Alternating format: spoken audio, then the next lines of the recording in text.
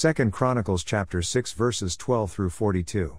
And he stood before the altar of the Lord in the presence of all the congregation of Israel, and spread forth his hands, for Solomon had made a brazen scaffold of 5 cubits long, and 5 cubits broad, and 3 cubits high, and had set it in the midst of the court, and upon it he stood, and kneeled down upon his knees before all the congregation of Israel, and spread forth his hands toward heaven. And said, O Lord God of Israel, there is no God like thee in the heaven, nor in the earth, which keepest covenant, and showest mercy unto thy servants, that walk before thee with all their hearts.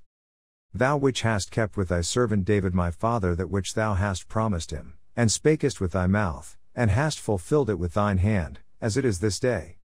Now therefore, O Lord God of Israel, keep with thy servant David my father that which thou hast promised him, saying, There shall not fail thee a man in my sight to sit upon the throne of Israel, yet so that thy children take heed to their way to walk in my law, as thou hast walked before me. Now then, O Lord God of Israel, let thy word be verified, which thou hast spoken unto thy servant David. But will God in very deed dwell with men on the earth? Behold, heaven and the heaven of heavens cannot contain thee, how much less this house which I have built? Have respect therefore to the prayer of thy servant, and to his supplication, O Lord my God, to hearken unto the cry and the prayer which thy servant prayeth before thee. That thine eyes may be open upon this house day and night, upon the place whereof thou hast said that thou wouldest put thy name there, to hearken unto the prayer which thy servant prayeth toward this place. Hearken therefore unto the supplications of thy servant, and of thy people Israel, which they shall make toward this place. Hear thou from thy dwelling place, even from heaven, and when thou hearest, forgive. If a man sin against his neighbor, and an oath be laid upon him to make him swear, and the oath come before thine altar in this house, then hear thou from heaven, and do, and judge thy servants, by requiting the wicked, by recompensing his way upon his own head, and by justifying the righteous, by giving him according to his righteousness. And if thy people Israel be put to the worst before the enemy, because they have sinned against thee, and shall return and confess thy name, and pray and make supplication before thee in this house, then hear thou from the heavens, and forgive the sin of thy people Israel, and bring them again unto the land which thou gavest to them and to their fathers. When the heaven is shut up, and there is no rain, because they have sinned against thee, yet if they pray toward this place, and confess thy name, and turn from their sin, when thou dost afflict them, then hear thou from heaven, and forgive the sin of thy servants, and of thy people Israel, when thou hast taught them the good way, wherein they should walk, and send rain upon thy land, which thou hast given unto thy people for an inheritance.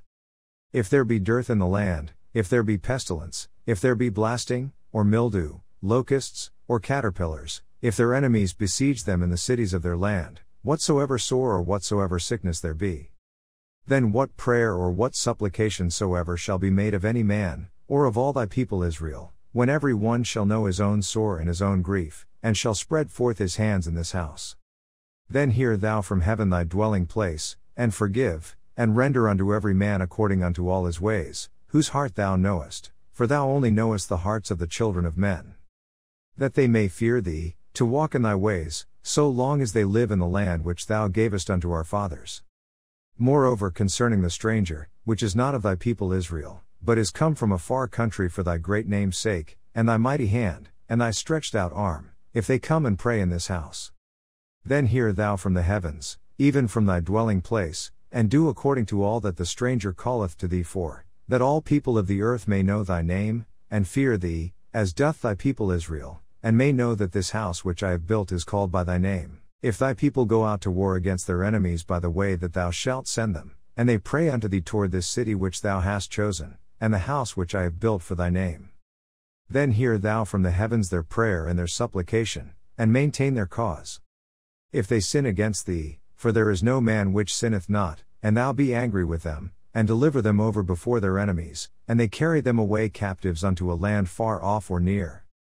Yet if they bethink themselves in the land whither they are carried captive, and turn and pray unto thee in the land of their captivity, saying, We have sinned, we have done amiss, and have dealt wickedly. If they return to thee with all their heart and with all their soul in the land of their captivity, whither they have carried them captives, and prayed toward their land, which thou gavest unto their fathers, and toward the city which thou hast chosen, and toward the house which I have built for thy name, then hear thou from the heavens, even from thy dwelling place, their prayer and their supplications, and maintain their cause, and forgive thy people which have sinned against thee. Now, my God, let, I beseech thee, thine eyes be open, and let thine ears be attent unto the prayer that is made in this place. Now therefore arise, O Lord God, into thy resting place, thou, and the ark of thy strength. Let thy priests, O Lord God, be clothed with salvation, and let thy saints rejoice in goodness. O Lord God, turn not away the face of thine anointed, remember the mercies of David thy servant. 2 Chronicles chapter 7. Now when Solomon had made an end of praying, the fire came down from heaven, and consumed the burnt offering and the sacrifices, and the glory of the Lord filled the house. And the priests could not enter into the house of the Lord, because the glory of the Lord had filled the Lord's house. And when all the children of Israel saw how the fire came down, and the glory of the Lord upon the house, they bowed themselves with their faces to the ground upon the pavement, and worshipped, and praised the Lord, saying, For he is good, for his mercy endureth forever. Then the king and all the people offered sacrifices before the Lord. And King Solomon offered a sacrifice of 22,000 oxen, and 120,000 sheep, so the king and all the people dedicated the house of God. And the priests waited on their offices, the Levites also with instruments of music of the Lord, which David the king had made to praise the Lord, because his mercy endureth forever, when David praised by their ministry, and the priests sounded trumpets before them, and all Israel stood. Moreover Solomon hallowed the middle of the court that was before the house of the Lord, for there he offered burnt offerings, and the fat of the peace offerings, because the brazen altar which Solomon had made was not able to receive the burnt offerings, and the meat offerings, and the fat. Also at the same time Solomon kept the feast 7 days, and all Israel with him, a very great congregation, from the entering in of Hamath unto the river of Egypt. And in the 8th day they made a solemn assembly, for they kept the dedication of the altar 7 days, and the feast 7 days. And on the 23rd day of the 7th month he sent the people away into their tents, glad and merry in heart for the goodness that the Lord had showed unto David, and to Solomon, and to Israel his people. Thus Solomon finished the house of the Lord, and the king's house, and all that came into Solomon's heart to make in the house of the Lord, and in his own house, he prosperously effected. And the Lord appeared to Solomon by night, and said unto him, I have heard thy prayer, and have chosen this place to myself for an house of sacrifice. If I shut up heaven that there be no rain, or if I command the locusts to devour the land, or if I send pestilence among my people. If my people, which are called by my name, shall humble themselves, and pray, and seek my face, and turn from their wicked ways, then will I hear from heaven, and will forgive their sin, and will heal their land. Now mine eyes shall be open, and mine ears attent unto the prayer that is made in this place. For now have I chosen and sanctified this house, that my name may be there forever, and mine eyes and mine heart shall be there perpetually. And as for thee, if thou wilt walk before me, as David thy father walked, and do according to all that I have commanded thee, and shalt observe my statutes and my judgments, then will I establish the throne of thy kingdom, according as I have covenanted with David thy father, saying, There shall not fail thee a man to be ruler in Israel. But if ye turn away, and forsake my statutes and my commandments, which I have set before you, and shall go and serve other gods, and worship them, then will I pluck them up by the roots out of my land which I have given them, and this house, which I have sanctified for my name, will I cast out of my sight, and will make it to be a proverb and a byword among all nations. And this house, which is high, shall be an astonishment to every one that passeth by it, so that he shall say, Why hath the Lord done thus unto this land, and unto this house? And it shall be answered, Because they forsook the Lord God of their fathers, which brought them forth out of the land of Egypt, and laid hold on other gods, and worshipped them, and served them, therefore hath he brought all this evil upon them. 2 Chronicles chapter 8 verses 1 through 10. And it came to pass at the end of 20 years, wherein Solomon had built the house of the Lord, and his own house, that the cities which Hiram had restored to Solomon, Solomon built them, and caused the children of Israel to dwell there. And Solomon went to Hamath-zobah, and prevailed against it. And he built Tadmor in the wilderness, and all the store cities, which he built in Hamath. Also he built Bethor the upper, and Bethor the nether, fenced cities, with walls, gates, and bars, and Baalath, and all the store cities that Solomon had, and all the chariot cities, and the cities of the horsemen, and all that Solomon desired to build in Jerusalem, and in Lebanon, and throughout all the land of his dominion.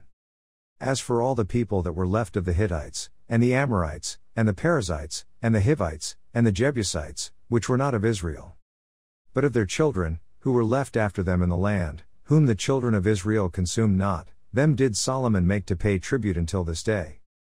But of the children of Israel did Solomon make no servants for his work, but they were men of war, and chief of his captains, and captains of his chariots and horsemen. And these were the chief of King Solomon's officers, even 250, that bear rule over the people. Romans chapter 7 verses 14 through 25. For we know that the law is spiritual, but I am carnal, sold under sin. For that which I do I allow not, for what I would, that do I not, but what I hate, that do I. If then I do that which I would not, I consent unto the law that it is good. Now then it is no more I that do it, but sin that dwelleth in me. For I know that in me, that is, in my flesh, dwelleth no good thing, for to will is present with me, but how to perform that which is good I find not. For the good that I would I do not, but the evil which I would not, that I do. Now if I do that I would not, it is no more I that do it, but sin that dwelleth in me. I find then a law, that, when I would do good, evil is present with me. For I delight in the law of God after the inward man. But I see another law in my members, warring against the law of my mind, and bringing me into captivity to the law of sin which is in my members. O wretched man that I am! Who shall deliver me from the body of this death? I thank God through Jesus Christ our Lord. So then with the mind I myself serve the law of God, but with the flesh the law of sin. Romans chapter 8 verses 1 through 8. There is therefore now no condemnation to them which are in Christ Jesus, who walk not after the flesh, but after the Spirit. For the law of the Spirit of life in Christ Jesus hath made me free from the law of sin and death. For what the law could not do, in that it was weak through the flesh, God sending his own Son in the likeness of sinful flesh, and for sin, condemned sin in the flesh. That the righteousness of the law might be fulfilled in us, who walk not after the flesh, but after the Spirit.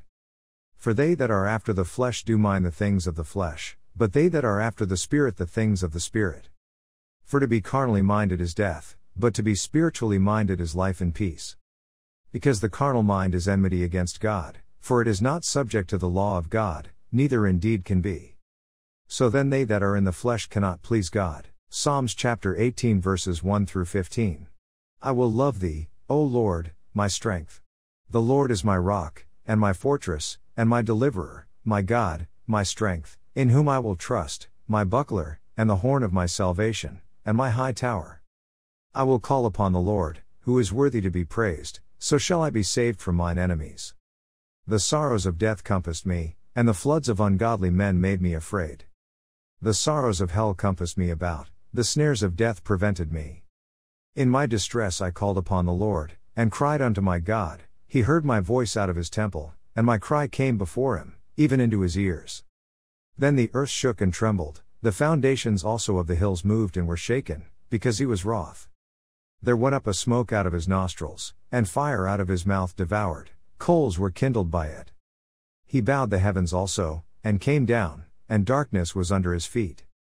And he rode upon a cherub, and did fly, yea, he did fly upon the wings of the wind. He made darkness his secret place, his pavilion round about him were dark waters and thick clouds of the skies. At the brightness that was before him his thick clouds passed, hailstones and coals of fire. The Lord also thundered in the heavens, and the highest gave his voice, hailstones and coals of fire. Yea, he sent out his arrows, and scattered them, and he shot out lightnings, and discomfited them. Then the channels of waters were seen, and the foundations of the world were discovered at thy rebuke, O Lord, at the blast of the breath of thy nostrils. Proverbs chapter 19 verses 24 through 25. A slothful man hideth his hand in his bosom, and will not so much as bring it to his mouth again. Smite a scorner, and the simple will beware, and reprove one that hath understanding, and he will understand knowledge.